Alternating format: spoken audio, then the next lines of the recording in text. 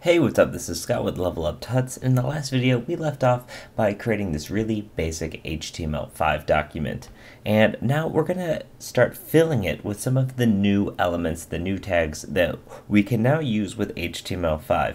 And some of these tags really don't have a whole lot of meaning other than just semantic meaning, where we're going to be using them where we would normally use a div or something. But a div doesn't have any sort of semantic meaning. It's just it's just denoting some sort of, content. There's no meaning there. So where HTML5 really succeeds is having a lot of options for tags with semantic meaning that, is going to help us out.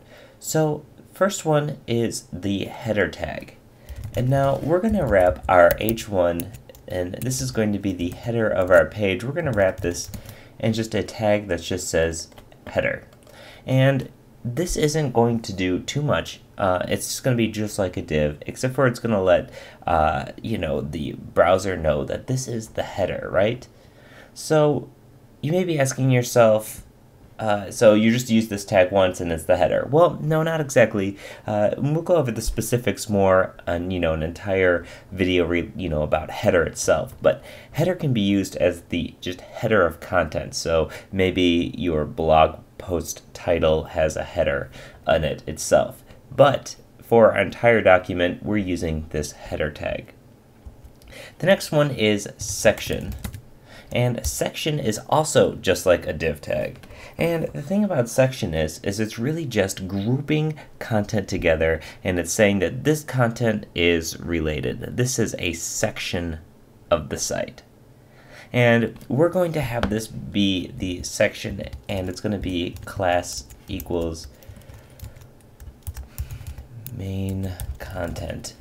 And I'm just doing this because this section is going to be the main content section. So that's really what it is. So that's it's nice and easy. In fact, I'm going to grab some hipster Ipsum text just to throw in here. Just one paragraph, just so we have some stuff. Grab it. And just like that. Okay, let's check out our page to see how it's doing. Okay, you'll notice nothing's really changing, nothing's crazy here. We have our header, we have our section. Cool. So these two new tags aren't really that exciting so far. And in fact, the third one is going to be the same level of excitement. It's going to be footer.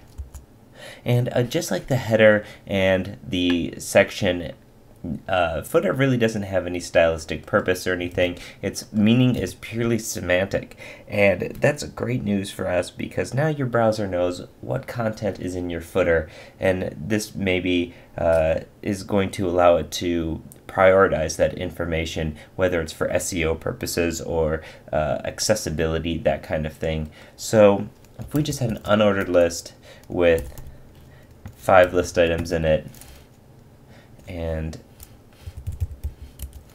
I'm actually just going to fill these in with just some text, just so we have something here. That's a little bit like what we would have on a normal site.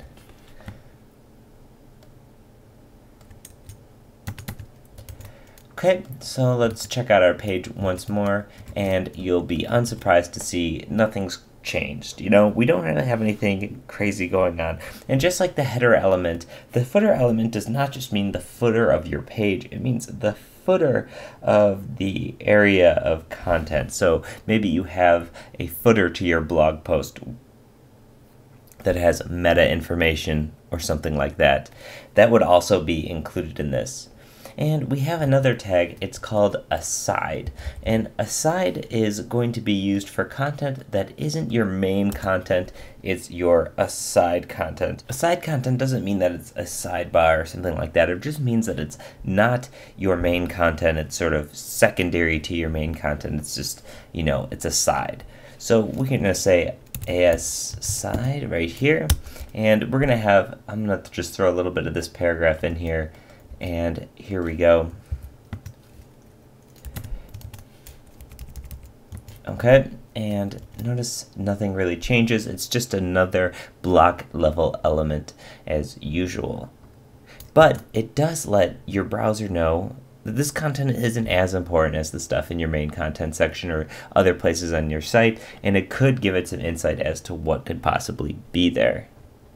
Okay, so here we've showed you 4 new tags, all of which are purely semantic, but that's one of the great things about HTML5 is that it's offering that possibility where before every single one of these would have been a div with a class of something, and looking at the HTML wouldn't really have told you a ton about what that content is in the structure of your site. And since HTML is all about structure, this is absolutely perfect and some of the greatest things about HTML5. So check it out, play around with them, and we're going to be building a more complex example like a blog in some of the later videos, and you can see how these tags are used in other contexts. So check it out. As always, if you have any questions or comments, leave a comment on the video or hit us up at Twitter or Level Up Tuts or on Facebook or just anything. As always, this is Scott Tolinsky with Level Up Tuts, and thanks for watching.